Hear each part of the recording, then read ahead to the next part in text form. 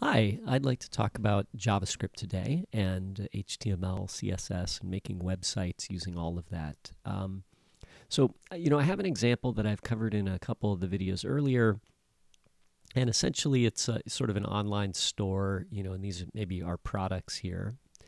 And as you tap on a product or click on a product, it opens up a detail view of the product, and you can close it. Okay, let's talk about the structure of this, right? I'm going to go get the inspector here. And you can see in the inspector that, when I open up the body tag, I have a list right here. And this UL is the container for all the products that you see right here. Okay, and each one of these products is a list item, right? So here's the first one and the second one and the third one, right? Okay, and each one of these list items is the same. Essentially the contents of these list items are exactly the same for each list item. So this first one is made up of an li tag, an a tag, which contains an image and two divs, right? And then if I examine the second one here, it's an anchor tag, which contains an image tag and two divs, right? So these are all the same. The only thing that's different between them is the what's inside the tag. So for example, the image tag here has a different name for the picture. And then the name right here, the actual title that we see at the bottom here is different, right? And the price is different. But otherwise, everything else is the same. The structure is exactly the same, right? So the code that I have here has a lot of repetition, right? I'm duplicating a lot of stuff. Like all these list items are duplicated. All the A tags are duplicated, all the image and these two divs right here are duplicated along with their class names, right, and some of the other features. There's just a little bit of stuff that changes with each list item. So, the source attribute changes, the name changes, and the price changes. Those are the only things that change. Actually, I guess this href here changes, right? So yeah, there's a lot of repetition there, right? Let's look at the details. So when I tap or click on one of the products, it opens in a window like this, or kind of on top of the whole screen. And this detail view is a div. So this is the div for the first product, right? And you can see I have one of these for each product. So for every product that I have in the UL here, right, every one of these list items, there's a corresponding div at the bottom here that has all the information for the details, and all of these are the same also. So each one of these is exactly the same as the other one, except for the little bits that change, right? So you can see inside this I've got a div, and then I need this outer one to cover the page, and then the inner one actually has the content in it. And then inside that div, there's the close button, there's an image, and then there's another div with some text detail, right, with the price and things, right? So really all of these are the same, except again, the text for the description and the title and the text for the price are the only things that really change, right? And maybe the image name and the ID name, right?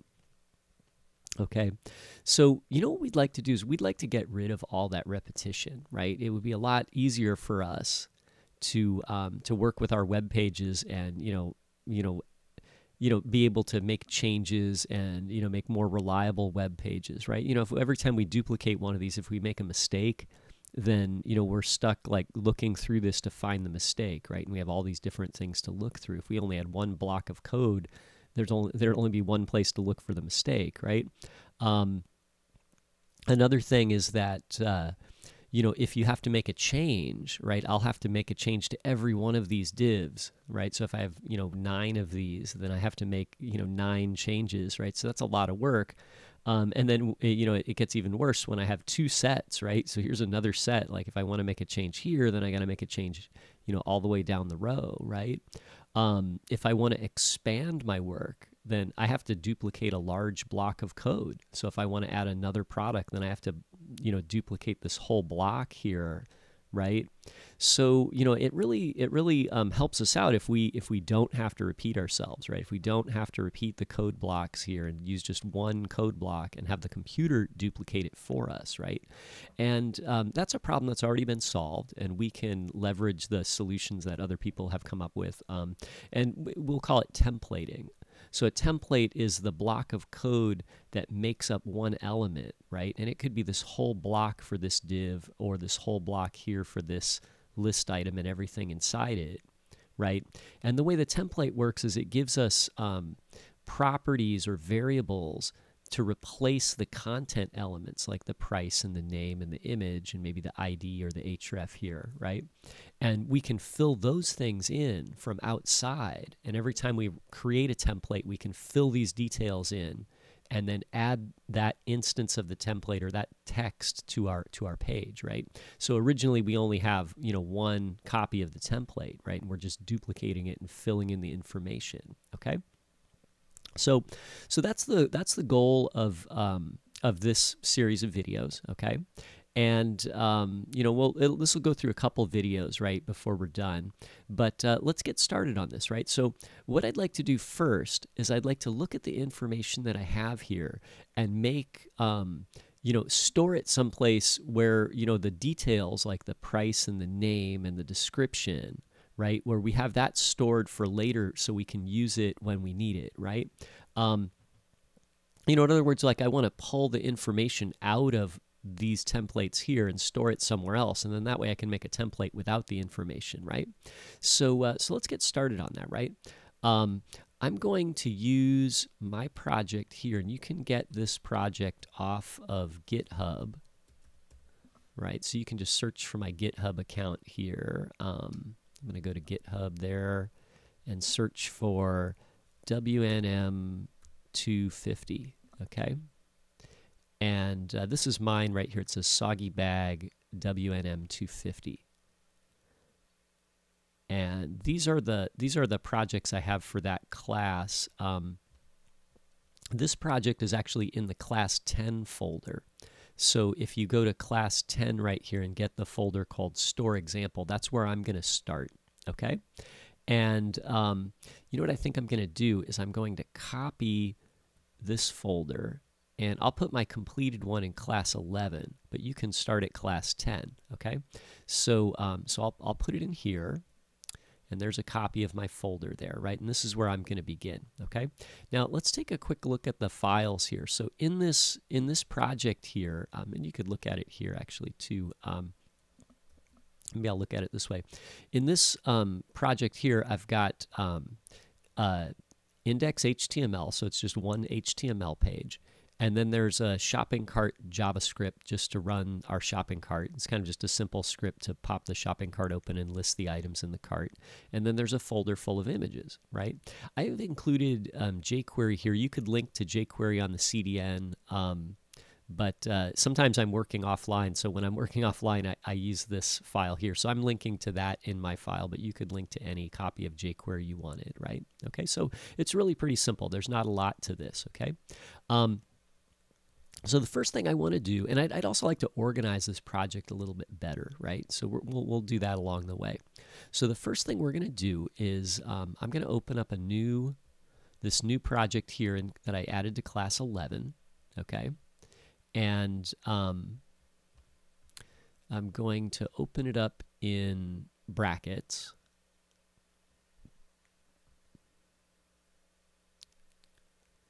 And here we are any moment now. Yeah, there we go. So there's my project there, right? It's got cart and images and index and jQuery, right? And what I want to do is I want to make a new file. And this file will be a JavaScript file, and it will be the data that we're going to add to our project. So this file is just going to have just the information that describes the products, their images, their prices, their names, their descriptions, maybe ID numbers, and any other information we need, okay? So I'm going to call this data.js, okay? And I'll save it into the folder here. We'll organize the files later, but I'll just save this into the folder here. And there we go, right? So it's a JS file. And so what I'm going to do is I'm going to make a variable here called data, and then I'm going to set the value equal to an array. Okay, so I'll just make the square brackets there, and now data is an array. And what I need to do is I need to create an item for each product that I have. Okay, so if each product has multiple pieces of information associated with it. It's got a name, a description, a price, an image, and maybe an ID number. Okay, so each item in the array needs to group all those things together. So what I'm going to do is I'm going to make each item in the array a JavaScript object. So if I had 3 products to work with, I'd have 3 objects in the array. So you'll notice the syntax here. I begin with the curly bracket, end with the curly bracket. That's my array. And every item in the array is separated by a comma. Okay? So I've got 3 items here, and they're each separated by a comma. And then each JavaScript object is defined by the curly braces. Okay, so there's a beginning curly brace and an ending one. And inside these curly braces, the objects can have properties. So what we can do here for the objects, right, is we can say ID colon, and I can say this is going to be ID number 1, right? That'll be product number 1. And then I can say its name is colon, and I'll call it cat fuzz, okay? Right? So each object now follows a similar syntax to the array, right? Each object has a property name followed by the colon and its value, and then each property name value pair is separated by the comma. So here's your first name value pair, comma, second name value pair, and the name and value are separated by the colon, okay? So there we go, right? So I've got, object number 1 in the array, comma, object number 2, comma, object number 3. Now, all of our objects are going to be the same, okay? I'm going to do this to make this a little bit easier to read. Like, as soon as I start typing more of these, they're going to get run off the edge of the page. So what I'm going to do is I'm going to put a line return here, and that's okay. We can do that inside of our object. And then what I'm going to do is I'm going to put a line return after each property name like this.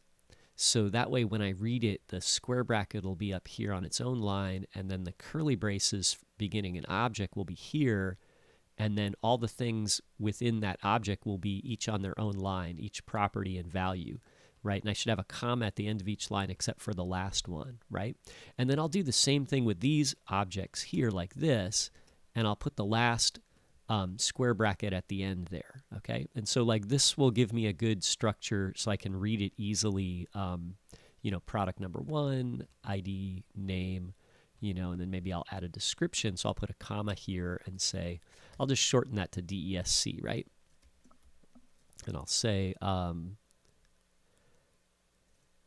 hurling hairballs of Sonic Doom. Okay, there we go, right? So that's a good description. And then that's probably worth, let's give it a price, right? For prices, I'm just going to use a decimal number. How about $102.99, right? Okay. And then I'll worry about formatting prices with the $sign in my code, but I'll just give this a decimal number, okay? So there we go. There's my description. Oh, you know what? I probably need an image too. Let's make the image here. And my images are, I'll have to go look that up, right? My images are in the images folder here, and I've just named them 01, 02, 03 JPEG, right? So what I'll do here is I'll make this a string, and I'll say images folder /01.jpg, okay? And that'll be the image for this product. You'd probably, I'm just making this up as I go along, you'll probably want to match the name of the product with the description and the correct picture, right? So, and the correct price. But anyway, this is what I'm going to do. So I've got my object here, right? I've got each property, colon, value, comma, property name, colon, value, comma, right? So this is all correct. I don't need a comma after the last one. And then this curly brace here contains the entire object for the first product. And then I'll have a comma, and then I'll have my next product here.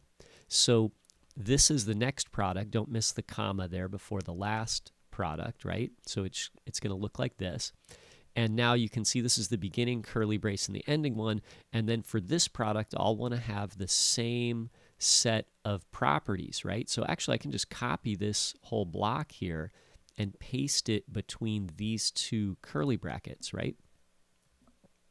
Okay, and then maybe I'll call this product number 2, and I don't even know which one this is. Let's call it something fuzz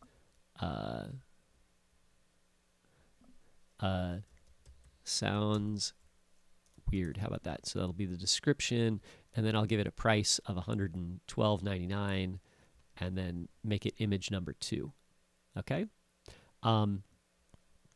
Actually, so yeah, so I think that looks good, right? So you're going to repeat this process once for every product, okay? I think I have 9 in the folder here, okay? So just give each one of these a name, a description, and a price, and then match it up with an image, right? And you can give each a unique ID number. If you have real products, you might give this like your product ID, whatever that is. You know, maybe every product has a special ID number, right? You could use that here, okay? So make sure you have 9 of these, and then check your syntax and make sure that your syntax is correct, right? So, you know, we got to have the colon between the properties and then a comma after each one of these property value pairs, right? And then after each object here, we need to have a comma, okay? So follow that through and then fill this out so you have 9 objects describing at least 9 of your products. And if you have more products, you can do more, okay? But make sure you do at least 9. That'll be good practice, you know. And anyway, thanks for watching, and then we'll continue this in the next video.